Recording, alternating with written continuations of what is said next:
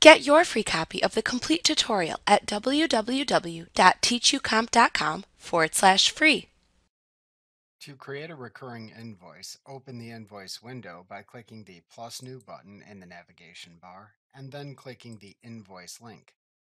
If using the old layout for invoices, then click the Make Recurring button in the toolbar at the bottom of the window to open the Recurring Invoice window. Alternatively, if using the new layout for invoices, click the Manage button in the toolbar above the invoice to show a pane at the right side of the window if needed. Then click the Automation link in the pane. Then click the Recurring Invoice link in the pane to open this same window.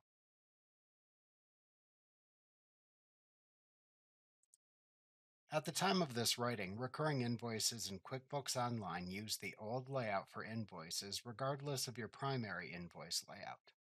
To create the recurring invoice, type a name for the recurring invoice template into the Template Name field. Then use the Type dropdown to select the type of recurring invoice to create. Selecting Scheduled makes a scheduled recurring invoice that is created automatically later. To create the invoice in advance of the date that you then enter into the Interval section, enter the number of days in advance of that date into the Create Blank Days in Advance field. Alternatively, to be reminded to create the recurring invoice by QuickBooks Online but not automatically created, select the Reminder choice from the Type dropdown. If selected, you can enter the number of days in advance of the interval date to be reminded into the Remind Blank Days before the transaction date field. Alternatively, to only create the template but not set reminders or automatic creation, select the Unscheduled choice from the Type dropdown. This choice creates the recurring invoice template in the recurring transactions list but does not schedule the recurring invoice. You must choose when you want to use it. Next, select a customer from the customer dropdown or type a new customer name into this field. The email field shows the selected customer's email address.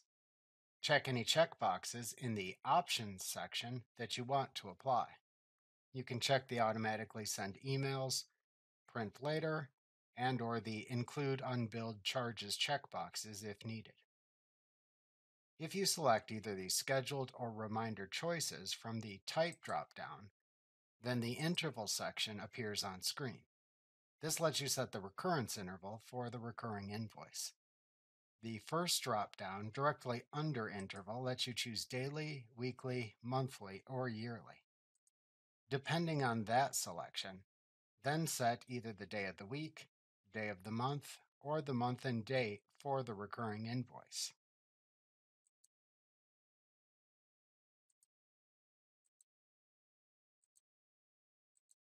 Then set the start date for the recurrence in the Start Date section.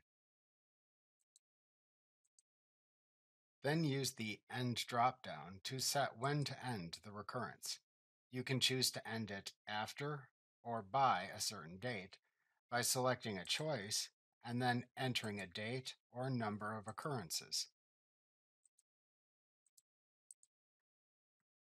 You can also select the None choice to leave the recurrence pattern open-ended.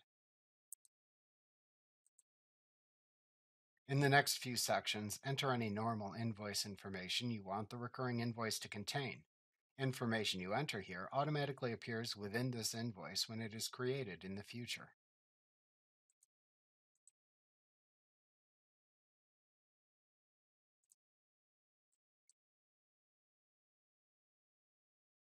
If creating an unscheduled invoice, you can often leave some fields blank and then enter them or change them after selecting this invoice template in the future.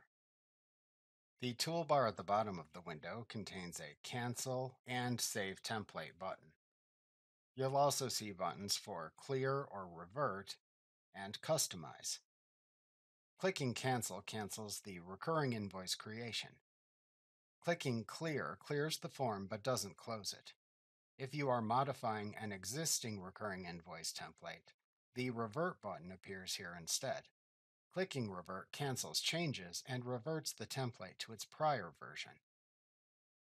Clicking Customize lets you select a different invoice style to use, edit the current style, or create a new invoice style by selecting a command in the pop-up menu that appears. Clicking the Save Template button saves the recurring invoice template in QuickBooks Online. Like what you see? Pick up your free copy of the complete tutorial at www.teachucomp.com/free.